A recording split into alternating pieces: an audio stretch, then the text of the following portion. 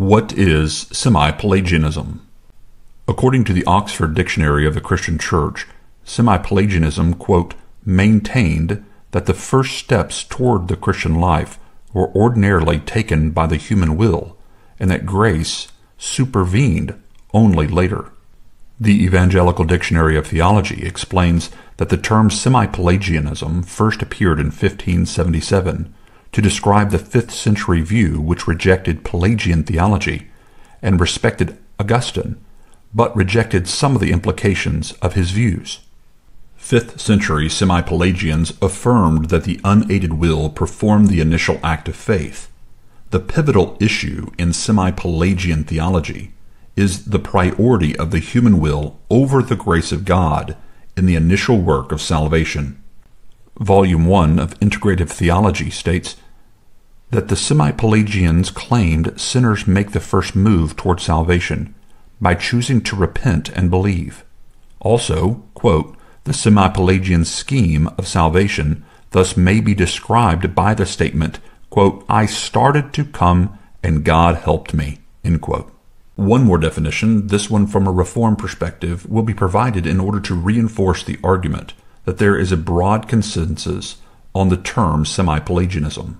The Westminster Dictionary of Christian Theology defines semi-Pelagianism as follows, quote, a term which has been used to describe several theories which were thought to imply the first movement toward God is made by human efforts, unaided by grace, end quote.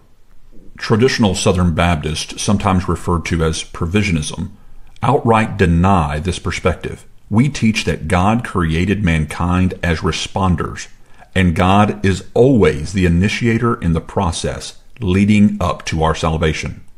God's gracious initiative always precedes man's response on provisionism. Always. Dr. Adam Harwood, in the Journal of Baptist Theology and Ministry, wrote, the traditional statement in no way prioritizes the human will over the grace of God in the initial work of salvation. You can find the link to this article in the show notes, along with other articles supporting this perspective.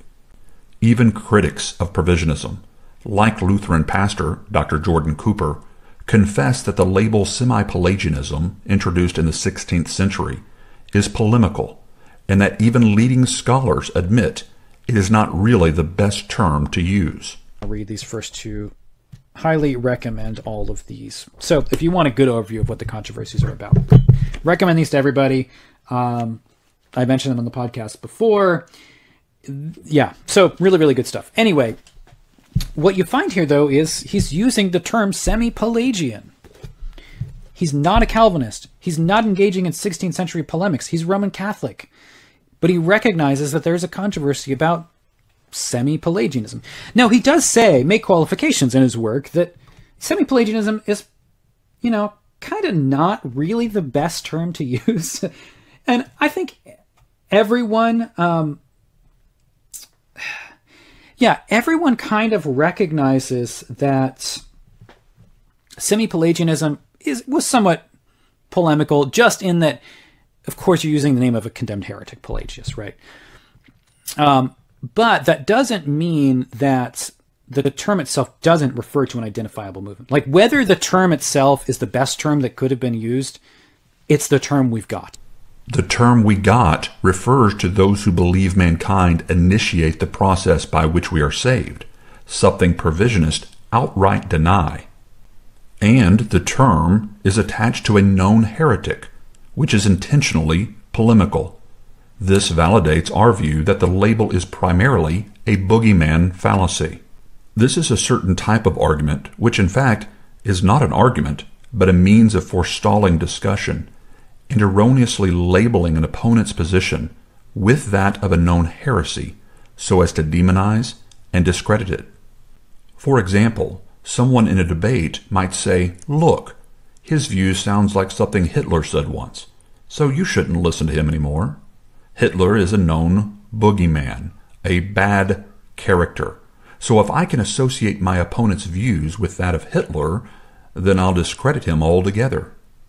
Likewise, Pelagius has become the go-to boogeyman, and many will stop at nothing to slap that label on their theological opponents, regardless of whether that label rightly characterizes their actual views. This method bears a certain resemblance to the ad hominem fallacy, and comes from the same root motivation: discredit and marginalize the person and their views, rather than objectively evaluating and offering a sound, non-fallacious, biblical rebuttal.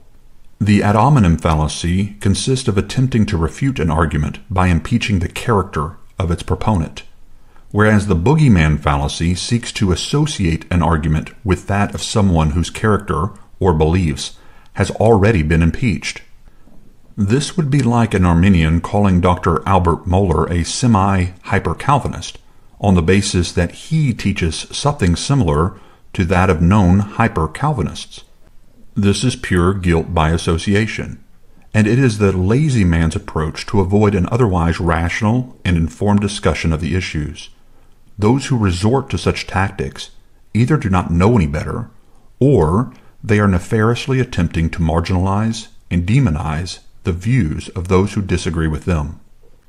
If Provisionist or traditional Southern Baptists can rightly be labeled semi-Pelagian, then by that standard we could conclude that the Lutherans and Calvinists are, quote, semi-Gnostic.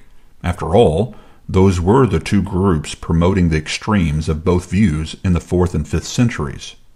Personally, I would rather avoid such demonizing labels altogether and actually practice the principle of sola scriptura, Scripture alone, rather than appealing to ancient Catholic labels created by men who were known for their often violent and extreme intolerance of dissenting views. How about we approach each other with patience, kindness, and good intentions?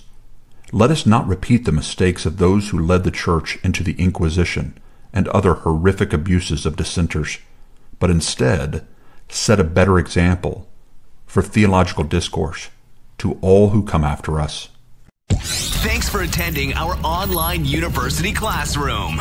Remember, this is a listener-supported ministry, so please consider becoming a patron of the podcast by donating online. Join our team and help spread the word. For more resources, books, and articles from Professor Flowers, or to learn how you can support this ministry, please visit www.soteriology101.com.